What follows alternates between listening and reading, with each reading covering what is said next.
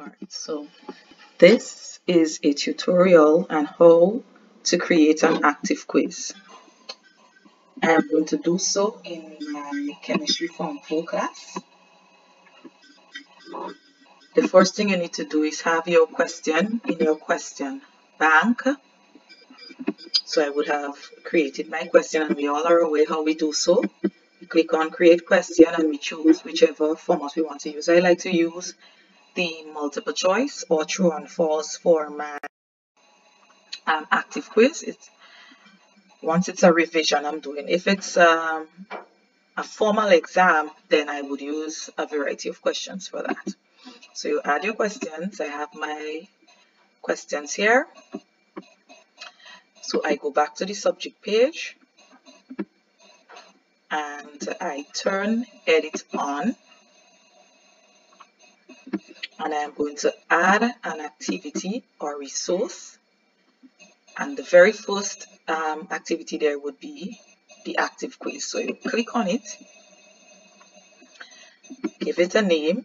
So I'm going to give it a name, beginning of class.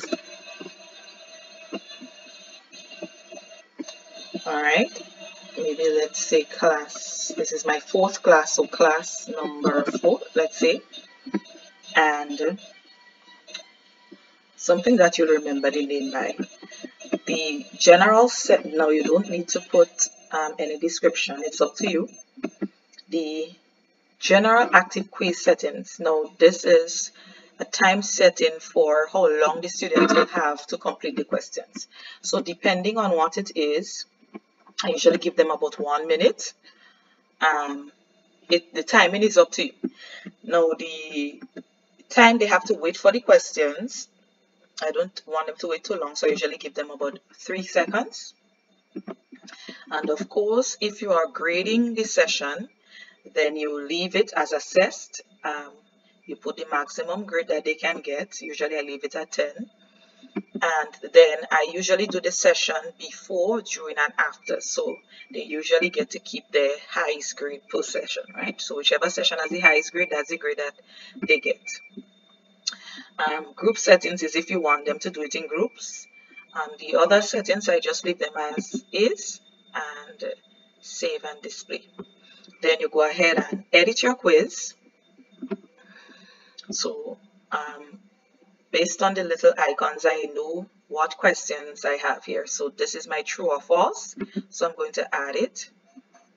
I want to see the response history of every child. So I click show response history. And then I do the same. So I have a few multiple choices. So let's say I just want about 3 questions since it's a revision at the beginning of the class. Show response history. They have 1 minute. 1 try at the question, and the question is worth 1 point. And then I add the question again. And I'm going to add 1 more. All right.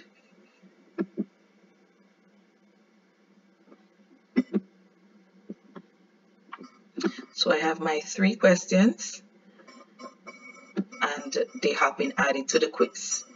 Now I can go back, and this is how it will look when I am about to start the quiz with my students. So I'll give it a name. So this would be our first session. All right. Or sometimes I say start of class. All right. Now I want to see the name of the students and the responses they gave along with their scores and so on. So I'm not going to anonymize them. Right. I'm going to unclick that.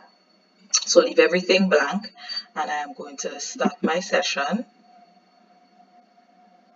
And this is what I will see.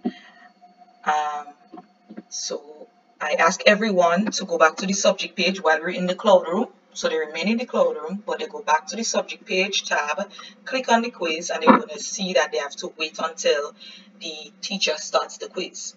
So I ask everyone to ensure they're on the same page. If they're having trouble, they send a message in the chat, or, unmute their mics, let me know. Once everyone is on the same page, I start the quiz. They have a 3 seconds wait, then everyone should be seeing the same question, and there is a timer. It's counting down, so they have 60 seconds on the question, and you can see the number of persons that are attempting to respond here, right? So if you have 10 students, all 10 should be showing up here, the number 10, and then they're going to, as fast as they're responding, you're going to see the response showing up underneath that blue ribbon here, right? And then you can give them a time check. You have 18 seconds remaining, and you let them know that if they have not responded, that they need to do so before the time is up.